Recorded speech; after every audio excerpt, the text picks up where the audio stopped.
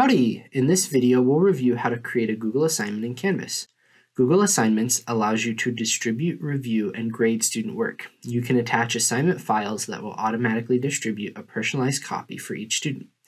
To create a Google assignment, navigate to Assignments in your course navigation pane.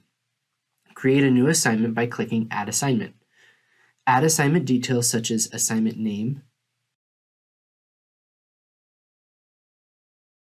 points, and due dates. Click External Tool from the Submission type. Click on the Find button from the External Tool options and then locate Google Assignments LTI 1.3. Sign in using your TAMU Google credentials. If this is your first time using Google in your course, you must link your Canvas account to your Google account. Click Attach to go to your Google Drive. Locate the file that you would like to make copies of to be distributed to each student. Ensure that the Google assignment due date and points matches what is in Canvas.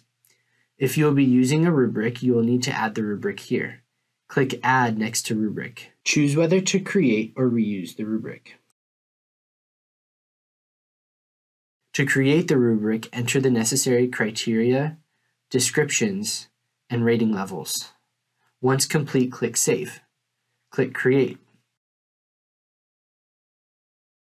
In Canvas, click the Select button. To save the assignment, click Save. Don't forget to publish the assignment to make it available to students.